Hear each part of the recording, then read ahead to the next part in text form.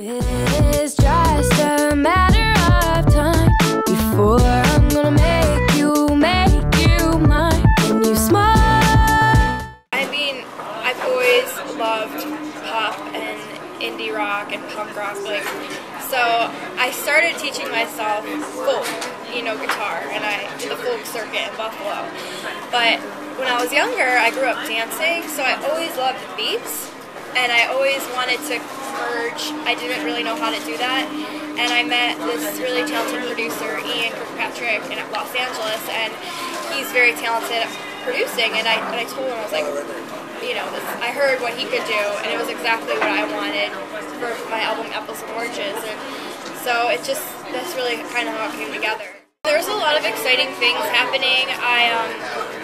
I have a couple of music placements, like songs in the running for movies and commercials, and you never know, you don't want to jinx it, because you honestly, people contact you, they're like, oh, I like this, I want to put it, but then you don't know, it's just a lot of things with music that people don't know. It's a lot of waiting. You submit and you wait. It's like applying to college over and over again. Did I get in? Did I get in? And so I'm just kind of waiting, but also moving forward at the same time. So I'm doing NACA, APCA, playing lots of shows locally. My band and I were up for Best Pop Band in Orange County and Best Live Acoustic Band. So we have that coming up, and other than that,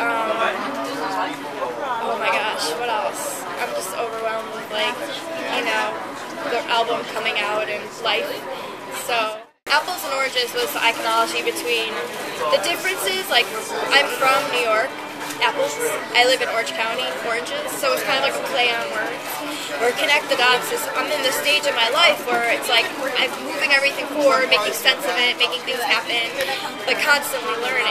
It's like you're constantly connecting the dots. But I just like to be fun and playful. So.